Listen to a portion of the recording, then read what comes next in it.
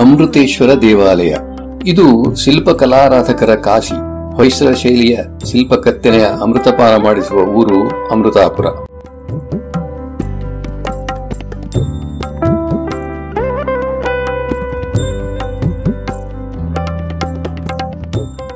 ಈಗಲೂ ಗಟ್ಟಿಮುಟ್ಟಾದ 5 ಅಡಿ ಎತ್ತರದ ಪ್ರಾಕಾರ ಗೋಡೆ ಹೊಂದಿದ್ದು, ಅದರ ಮೇಲೆ ಪ್ರಾಚ್ಯವಸ್ತು ಇಲಾಖೆಯವರು ಅಲ್ಲಲ್ಲಿ ಸಿಕ್ಕ ಶಿಲ್ಪಗಳನ್ನು ಇಟ್ಟು ಅಂದಗೊಳಿಸಿರುವ ಪ್ರವೇಶ ದ್ವಾರ ತನ್ನ ಭವ್ಯತೆಯನ್ನು ಸಾರುತ್ತಿದೆ.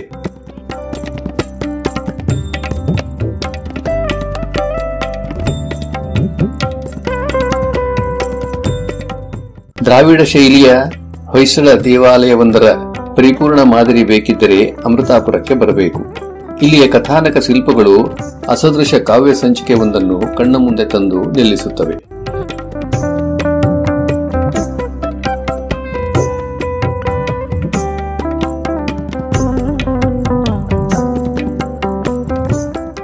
ನಾಲ್ಕು ಎಕರೆ ವಿಸ್ತೀರ್ಣದಲ್ಲಿರುವ ಈ ದೇವಾಲಯ ಹೊಯ್ಸಳ ವಂಶದ 2ನೇ ಬಲ್ಲಾಳನ ಕಾಲದಲ್ಲಿ ನಿರ್ಮಾಣವಾಯಿತು.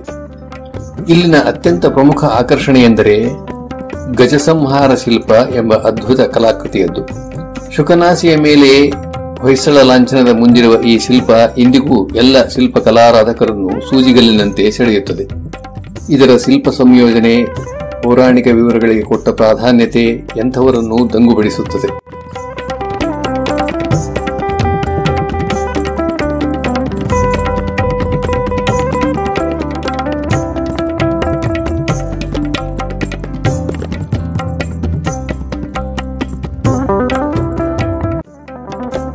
ಹೊಯ್ಸಳ ದೊರೆಗಳಲ್ಲೇ ಅತ್ಯಂತ ಮಹತ್ವಾಕಾಂಕ್ಷಿ ದೊರೆಯಾಗಿದ್ದ 2ನೇ ಬಲ್ಲಾಳ ಹಾಗೂ ಅವನ ದಂಡಾಧೀಶನಾಗಿದ್ದ ಅಮಿತ ಅಥವಾ ಅಮೃತೇಶ ಎಂಬ ಮಾಂಡಲಿಕನು ಈ ದೇವಾಲಯವನ್ನು ನಿರ್ಮಿಸಿರುವ ಬಗ್ಗೆ ಇತಿಹಾಸವಿದೆ.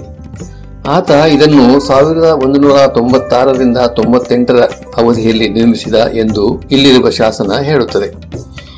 ಈ ಶಾಸನವೂ ಕೂಡ ತುಂಬಾ ವಿಶೇಷವಾದ್ದು. ಕನ್ನಡದ ಸುಪ್ರಸಿದ್ಧ ಕವಿ ಜನ್ನ ಬರೆದಿದ್ದಾನೆಂದು ಹೇಳಲಾಗುವ ಈ ಶಾಸನ ಅದಕ್ಕೆ ಬಿಟ್ಟ ದತ್ತಿದಾನಗಳು, ಹೊಯ್ಸಳ ದೊರೆಗಳ ವಂಶಾವಳಿಯ ವಿವರ, ಕೆರೆ ಕಟ್ಟೆ ಕಟ್ಟಿಸಿದುದು ಹಾಗೂ ಆಗಿನ ನ್ಯಾಯ ಪದ್ಧತಿ ಮುಂತಾದವುಗಳ ವಿವರಗಳನ್ನು ವಿಸ್ತೃತವಾಗಿ ತಿಳಿಸುತ್ತದೆ.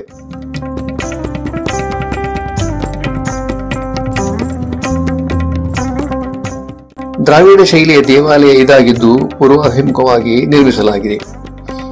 ದೇವಾಲಯದ ಸುತ್ತ ಪ್ರಾಕಾರ ಗೋಡೆ ಇದ್ದು ರಕ್ಷಣೆಗಾಗಿ ಇದನ್ನು ನಿರ್ಮಿಸಲಾಗಿದೆ. ನಡುಮಟ್ಟಕ್ಕಿರುವ ಈ ಪ್ರಾಕಾರ ಗೋಡೆ ತನ್ನ ವಿಶೇಷತೆಯನ್ನು ಸಾರುತ್ತದೆ. ಬಹುತೇಕ ಯಾವುದೇ ಹೊಯ್ಸಳ ದೇವಾಲಯಗಳಿಗೆ ಈ ತರಹದ ಪ್ರಾಕಾರ ಗೋಡೆ ಇರುವುದು ಕಂಡುಬರುವುದಿಲ್ಲ. ಇದರ ಮೇಲೆ ನಿರ್ದಿಷ್ಟ ಅಂತರದಲ್ಲಿ ಚಕ್ರಾಕಾರದ ಕೆತ್ತನೆಯ ವಿವಿಧ ಮಾದರಿಯ ಶಿಲ್ಪಗಳನ್ನು ಇಟ್ಟಿದ್ದಾರೆ.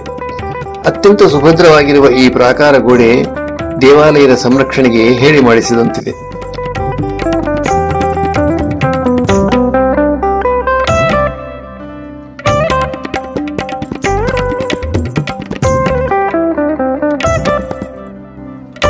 ಇದೊಂದು ಏಕಕೂಟ ಮಾದರಿಯ ದೇವಸ್ಥಾನವಾಗಿದ್ದು ಆಕರ್ಷಕವಾದ ಶಿಖರವನ್ನು ಹೊಂದಿದೆ. ಗೋಪುರದಲ್ಲಿ ಅನೇಕ ಕೀರ್ತಿ ಮುಖಗಳ ಕೆತ್ತನೆಗಳಿದ್ದು ಇದೇ ರೀತಿಯ ಕೆತ್ತನೆ ಅಘೋರೇಶ್ವರ ದೇವಾಲಯದಲ್ಲಿ ಕಾಣಬಹುದು.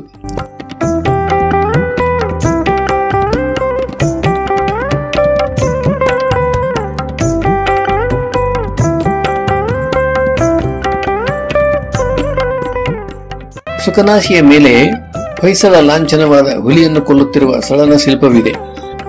ಆದರೆ ದುಷ್ಕರ್ಮಿಗಳ ದಾಳಿಗೆ ತುತ್ತಾಗಿ ಸಳನ ಮುಖವೇ ಕಾಣೆಯಾಗಿದೆ.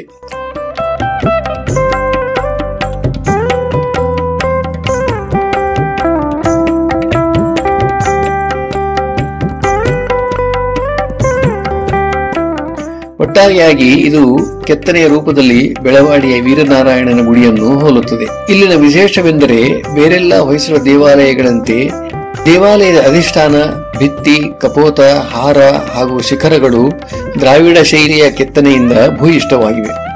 ದೇವಾಲಯದ ಅಧಿಷ್ಠಾನವನ್ನು ದಿಂಡುಗಳಿಂದ ಅಲಂಕರಿಸುವ ಬದಲು ವಾಸ್ತು ಮಾದರಿಯಿಂದ ತುಂಬಿರುವುದು ಪ್ರಾಯಶಃ ಈ ದೇವಾಲಯವೊಂದರಲ್ಲೇ ಇರಬೇಕು.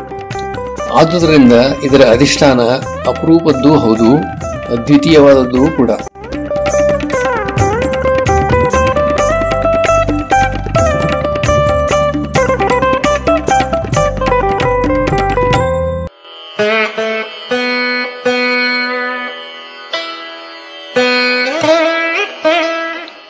ಸಾಮಾನ್ಯವಾಗಿ ಹೊಯ್ಸಳ ದೇವಾಲಯಗಳ ಹೊರಗೋಡೆ ಅಂದರೆ ವಾಸ್ತುಕೋಷ್ಠದ ಕೆಳಭಾಗದ ಸುಮಾರು 2.5 ಅಡಿ ಎತ್ತರದ ಭಾಗವನ್ನು ವಿವಿಧ ದೇವಕೋಷ್ಟಕಗಳಿಂದ ಅಲಂಕರಣಗೊಳಿಸಿರುತ್ತಾರೆ. ಹೊರಭಿತ್ತಿಯಲ್ಲಿರುವ ಅಲ್ಲೊಂದು ಇಲ್ಲೊಂದು ಶಿಲ್ಪಾಲಂಕರಣಗಳನ್ನು ಹೊರತುಪಡಿಸಿ ಅಲ್ಲೆಲ್ಲ ವಾಸ್ತು ಅಲಂಕಾರಗಳಿಂದ ತುಂಬಲಾಗಿದೆ. ಭಿತ್ತಿಯಲ್ಲಿ ವಿವಿಧ ಮಾದರಿಯ ಶಿಖರಗಳು, ಲತಾ ಸುರುಳಿಗಳು ತುಂಬಾ ಆಕರ್ಷಕವಾಗಿವೆ.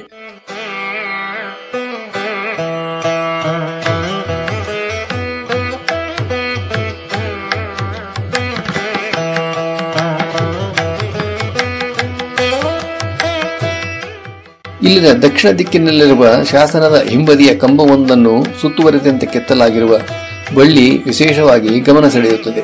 ಕಂಬ ಮತ್ತು ಬಳ್ಳಿಯ ನಡುವೆ ಬೆರಳು ತೂರಿಸಬಹುದಾದ ಅಂತರವಿರುವುದು, ಅದರಲ್ಲೂ ಬಳ್ಳಿಯಲ್ಲಿ ಸಕಲ ಸೂಕ್ಷ್ಮಗಳನ್ನೂ ತೋರಿರುವುದು ಅಚ್ಚರಿ ತರಿಸುತ್ತದೆ.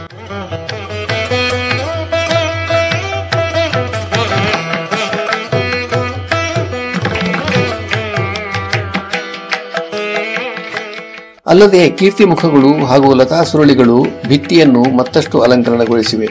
ಇವುಗಳ ನಡುವೆ ಚಿಕ್ಕ ಚಿಕ್ಕ ಶಿಲ್ಪಗಳಿದ್ದು, ಕೀರ್ತಿ ಮುಖದ ಗೂಡಿನೊಳಗೆ ರುದ್ರನ ವಿವಿಧ ರೂಪಗಳಿರುವುದು ತುಂಬಾ ವಿಶೇಷವಾದ್ದು.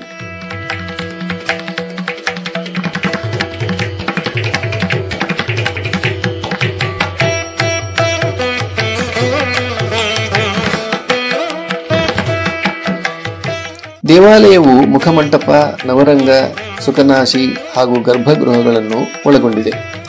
ಗರ್ಭಗುಡಿಯಲ್ಲಿ ಪಾಣಿಪೀಠದ ಮೇಲೆ ಅಮೃತೇಶ್ವರ ಲಿಂಗ ಸ್ವರೂಪದಲ್ಲಿದ್ದಾನೆ. ಇಲ್ಲಿ 2 ಮುಖಮಂಟಪಗಳಿದ್ದು, ಅದರಲ್ಲೊಂದು ತೆರೆದ ಮುಖಮಂಟಪವಾಗಿದ್ದರೆ ಮತ್ತೊಂದು ಮುಚ್ಚಿದ ಮುಖಮಂಟಪವಾಗಿದೆ. ಮುಚ್ಚಿದ ಮುಖಮಂಟಪವು 10 ಅಂಕಣಗಳನ್ನು ಹೊಂದಿದ್ದು, ಅದರ 9 ಭುವನೇಶ್ವರಿಗಳಲ್ಲಿ ಒಂದೊಂದರಲ್ಲೂ ಭಿನ್ನವಾದ ಕಲಾತ್ಮಕ ಕೆತ್ತನೆಗಳಿವೆ. ಮುಖಮಂಟಪದಲ್ಲಿ ಗಣೇಶ, ಸಪ್ತಮಾತೃಕೆಯರು, ಕಾಲಭೈರವ ಹಾಗೂ ನಾಗಕನ್ನಿಕೆಯರ ಮೂರ್ತಿಗಳು ಇವೆ. ಷಣ್ಮುಖ ತನ್ನ ವಾಹನವಾದ ನವಿಲಿನ ಮೇಲೆ ಆಸೀನನಾಗಿದ್ದಾನೆ. ಇದಕ್ಕೆ ದಕ್ಷಿಣ ದಿಕ್ಕಿಗೆ ತೆರೆದುಕೊಳ್ಳುವಂತೆ ಪ್ರವೇಶ ದ್ವಾರ ಹೊಂದಿದೆ.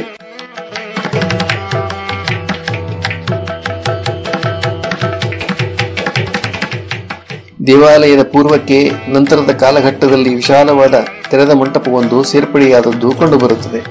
ಈ ತೆರೆದ ಮಂಟಪದ ಚೇತೋಹಾರಿ ನೋಟವನ್ನು ನೋಡಲು 2 ಕಣ್ಣುಗಳು ಸಾಲವು. ಈ ರಂಗಮಂಟಪ 44 ಕಂಬಗಳ ಮೇಲೆ ನಿಂತಿದೆ. ಇಲ್ಲಿರುವ ಕಂಬಗಳು ಲೇತ್ನಲ್ಲಿ ತಿರುಗಿಸಿ ಮಾಡಿರುವ ಕಂಬಗಳಾಗಿವೆ. ಪ್ರತಿಯೊಂದು ಕಂಬ ಒಂದಕ್ಕಿಂತ ಒಂದು ಭಿನ್ನವಾಗಿರುವುದು ಮತ್ತೊಂದು ವಿಶೇಷ. ಈ ಮುಖಮಂಟಪದಲ್ಲಿನ ಹೊಳೆಯುವ ಕಂಬಗಳ ಸಾಲು, ಅದನ್ನು ನಿರ್ಮಿಸಿರುವ ಕೋನ ಅಂದರೆ ಸಿಮಿಟ್ರಿಯನ್ನು ನೋಡುವುದೇ ಕಣ್ಣಿಗೊಂದು ಹಬ್ಬದೂಟದ ಅನುಭವ. ಇದನ್ನು ಒಳಹತ್ತರೆ ಜೇಡರ ಬಲೆಯ ಸುಂದರ ಅರಮನೆಯನ್ನು ಹೊಕ್ಕಂತೆ ಭಾಸವಾಗುತ್ತದೆ. ಬೇರೆ ಬೇರೆ ಕೋನದಿಂದ ನೋಡಿದರೆ ಬೇರೆ ಬೇರೆಯದೇ ಸೌಂದರ್ಯವನ್ನು ಅರಳಿಸುತ್ತದೆ. ಚಕ್ರವ್ಯೂಹದಂತೆ ಗೋಚರಿಸುವ ಈ ಮಂಟಪವನ್ನು ಹೊಕ್ಕಾಗ ಸಂಗೀತ ಲೋಕದ ತಿರುಗುಮನೆಯಲ್ಲಿ ಕುಳಿತಿರುವಂತೆ ಭಾಸವಾಗುತ್ತದೆ. ಹೊಚ್ಚ ಹೊಸತರಂತೆ ಕಂಗೊಳಿಸುವ ಈ ಮಂಟಪ ನಿನ್ನೆ ಮೊನ್ನೆಯಷ್ಟೇ ನಿರ್ಮಾಣಗೊಂಡಿರುವಂತೆ ಭಾಸವಾಗುತ್ತದೆ. ಇದರಲ್ಲಿ ಸುತ್ತಲೂ ಕುಳಿತುಕೊಳ್ಳಲು ಕಕ್ಷಾಸನಗಳಿವೆ. ಒರಗಿಕೊಳ್ಳಲು ಜಾರುಬಂಡಿಯಂತಹ ಹೊರಗು ಗೋಡೆಗಳಿವೆ.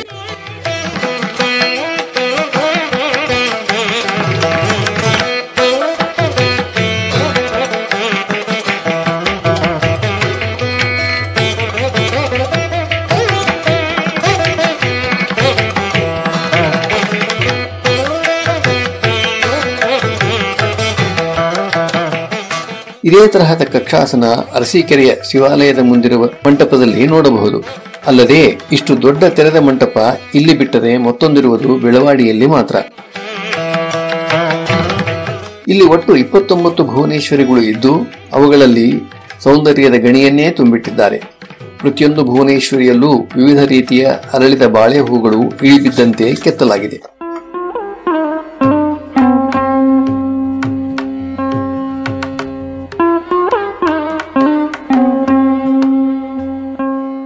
ಬೇರೆ ಹೊಯ್ಸಳ ದೇವಾಲಯಗಳಲ್ಲಿರುವಂತೆ ಕಥಾನಕ ಶಿಲ್ಪಗಳು ಅಧಿಷ್ಠಾನದಲ್ಲಿರದೆ ಕಕ್ಷಾಸನದ ಹೊರಭಾಗದಲ್ಲಿ ಕೆತ್ತಲಾಗಿದೆ ಎಂದು ಈ ಹಿಂದೆಯೇ ಹೇಳಲಾಗಿದೆ. ಇವುಗಳು ಅನುಕ್ರಮವಾಗಿ ಆಯಾ ಕಥಾನಕಗಳ ದೃಶ್ಯ ನಿರೂಪಣೆಯನ್ನು ಮಾಡುತ್ತವೆ. ಎಲ್ಲ ಹೊಯ್ಸಳ ದೇವಾಲಯಗಳಲ್ಲಿ ಕಂಡುಬರುವುದು ರಾಮಾಯಣ, ಮಹಾಭಾರತ ಹಾಗೂ ಭಾಗವತದ ಕಥಾನಕ ದೃಶ್ಯಗಳು. ಇಲ್ಲೂ ಕೂಡ ಇವುಗಳನ್ನು ಕಾಣಬಹುದು. ಆದರೆ ಅವನ್ನು ಇಲ್ಲಿ ಬಿಂಬಿಸಿರುವ ಪರಿ, ಅವುಗಳನ್ನು ದೃಶ್ಯ ರೂಪಕಗಳನ್ನಾಗಿಸಿದ ಶಿಲ್ಪಿಯ ಜಾಣ್ಮೆ ಮೆಚ್ಚುವಂತಹದ್ದು. ಈ ನಿಟ್ಟಿನಲ್ಲಿ ಸಾಧಿಸಿದ ಪರಿಪೂರ್ಣತೆ, ಸೂಕ್ಷ್ಮತೆ ಹಾಗೂ ಕುಸರಿಯಾಗಿಸಿರುವ ರೀತಿ ಇಂದಿಗೂ ವಾಸ್ತು ವಿದ್ವಾಂಸರನ್ನೆಲ್ಲ ಚಕಿತಗೊಳಿಸಿದೆ. ಇದರದ್ದೊಂದು ವಿಶೇಷತೆ ಎಂದರೆ ಈ ಪಟ್ಟಿಕೆಯ ಶಿಲ್ಪಗಳು ಬೇರೆಲ್ಲ ಹೊಯ್ಸಳ ದೇವಾಲಯಗಳಲ್ಲಿ ಇರುವುದಕ್ಕಿಂತ ದೊಡ್ಡ ಗಾತ್ರದಲ್ಲಿ ಇವೆ. ಇಲ್ಲಿ ಎಡದಿಂದ ಬಲಕ್ಕೆ ರಾಮಾಯಣ ಕಥೆ ಬೆಳೆಯುವಂತೆ, ಉತ್ತರದ ಕಡೆಯಲ್ಲಿರುವ ಶಿಲ್ಪಗಳ ಕಥಾನಕ ಬಲದಿಂದ ಎಡಭಾಗಕ್ಕೆ ಹೇಳಿಕೊಂಡು ಹೋಗುತ್ತಿರುವಂತೆ ಕೆತ್ತಲಾಗಿದೆ. ಈ ಪಟ್ಟಿಕೆಯಲ್ಲಿ ಒಟ್ಟು 70 ಶಿಲ್ಪಗಳಿದ್ದು ಅವುಗಳಲ್ಲಿ ಮೊದಲ 25 ಶಿಲ್ಪಗಳು ಭಾಗವತ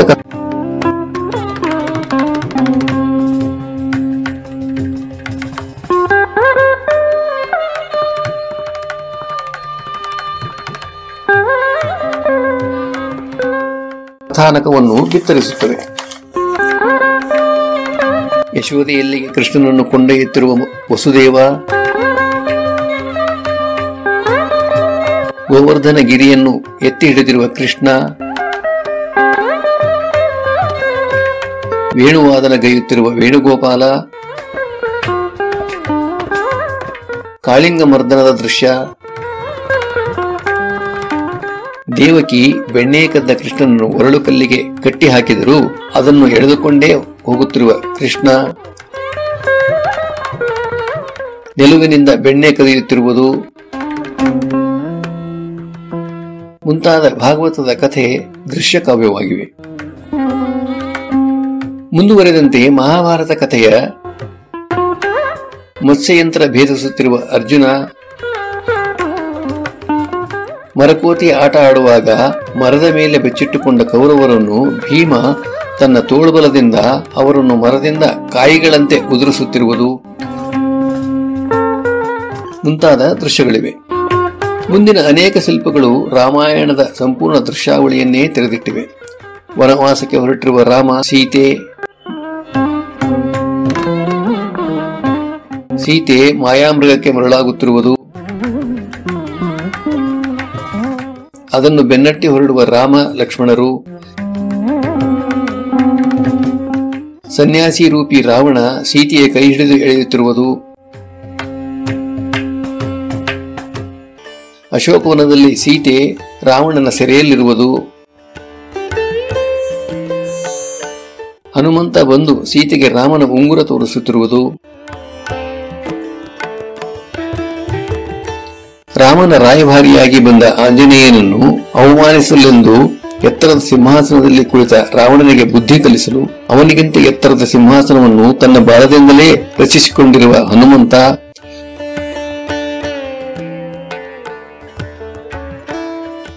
ವಾಲಿಸುಗ್ರೀವರ ಯುದ್ಧ,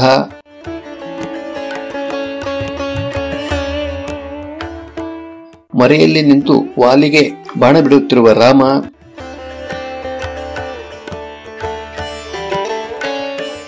ಬಂಡೆಗಲ್ಲುಗಳಿಂದ ಸೇತುವೆ ನಿರ್ಮಿಸುತ್ತಿರುವ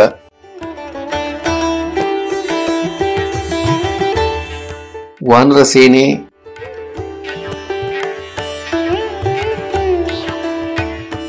ವಾನರ ಸೇನೆಯೊಂದಿಗೆ ಯುದ್ಧಕ್ಕೆ ಹೊರಟಿರುವ ರಾಮ,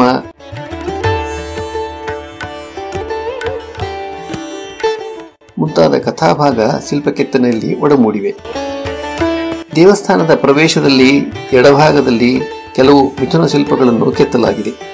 ಬಹುತೇಕ ದೇವಾಲಯಗಳಲ್ಲಿ ಇಂಥ ಶಿಲ್ಪಗಳ ಇರುವಿಕೆಯ ಬಗ್ಗೆ ಎಲ್ಲರಿಗೂ ಒಪ್ಪಿತವಾಗುವ ಕಾರಣ ಇಂದಿಗೂ ಮರೀಚಿಕೆಯಾಗಿಯೇ ಉಳಿದಿದೆ.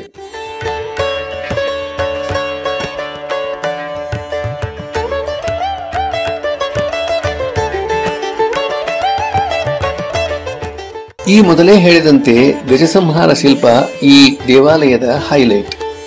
ಇದೊಂದು ಅದ್ವಿತೀಯವಾದ ಶಿಲ್ಪಕಾವ್ಯ. ಇದರಲ್ಲಿ ಶಿಲ್ಪಿ ತೋರಿದ ಸಂಯೋಜನೆ ಹಾಗೂ ಪೌರಾಣಿಕ ವಿವರಗಳನ್ನು ದಾಖಲಿಸಿರುವ ಪರಿ ಅಸದೃಶವಾದದ್ದು. ಈ ಶಿಲ್ಪವನ್ನು 5 ಚದುರ ಅಡಿ ಬಳಪದ ಕಲ್ಲನ್ನು ಬಳಸಿ ಕೆತ್ತಲಾಗಿದೆ. 16 ಕೈಗಳ ಶಿವನ ಮೂರ್ತಿ ಗಜಾಸುರನನ್ನು ಕೊಂದು ನೃತ್ಯಗೈಯುತ್ತಿರುವ ಉಬ್ಬು ಶಿಲ್ಪವಿದು.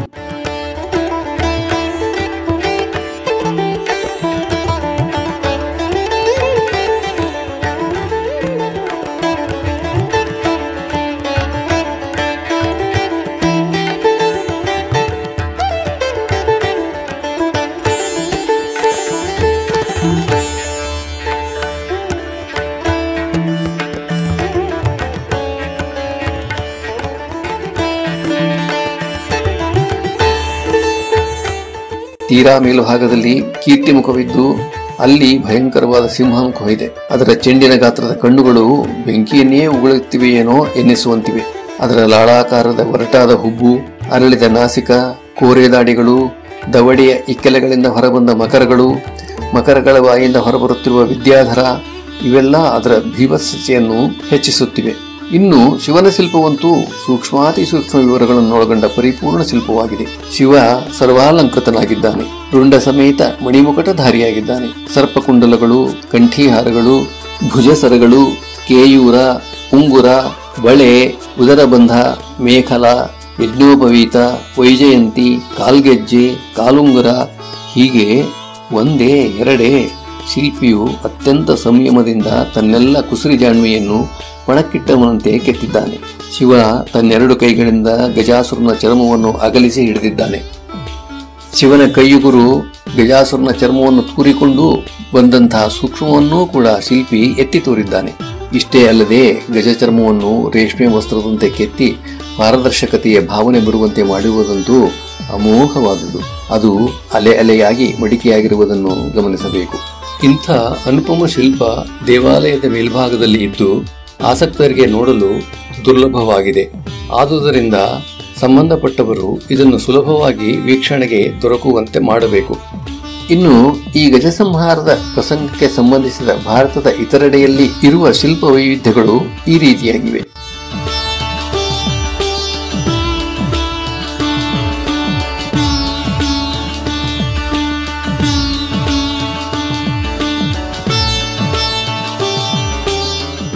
ದೇವಾಲಯದ ಎಡಭಾಗದಲ್ಲಿ ದೇವಿಯ ದೇವಾಲಯವೊಂದಿದ್ದು ಅಲ್ಲಿ ಶಾರದಮ್ಮನವರ ವಿಗ್ರಹ ಇದೆ ಎಂದು ಹೇಳಲಾಗುತ್ತದೆ. ಈಶ್ವರನ ದೇವಾಲಯದ ಪಕ್ಕದಲ್ಲಿ ಶಾರದಮ್ಮನವರ ಗುಡಿ ಇರುವುದು ಅಚ್ಚರಿದಾಯಕವಾಗಿದೆ. ಈ ಶಾರದಾಂಬೆಯ ಮೂರ್ತಿ ನೋಡಲು ಸುಂದರವಾಗಿದ್ದು ಭಕ್ತಿ ಉಕ್ಕಿಸುವಂತಿದೆ. ನಂಬಿಕೆಯೊಂದರಂತೆ ಮೈಸೂರು ಒಡೆಯರ ಕಾಲದಲ್ಲಿ ಇಲ್ಲಿ ಹಚ್ಚಿಟ್ಟ ನಂದಾದೀಪ ಇಂದಿಗೂ ನಂದದೇ ಉರಿಯುತ್ತಿರುವಂತೆ ನೋಡಿಕೊಳ್ಳಲಾಗುತ್ತದೆಯಂತೆ. ಈ ಪುಟ್ಟ ಗುಡಿ ಕೂಡ ಗರ್ಭಗೃಹ, ನವರಂಗ ಹಾಗೂ ತೆರೆದ ಪ್ರವೇಶ ದ್ವಾರ ಹೊಂದಿದೆ.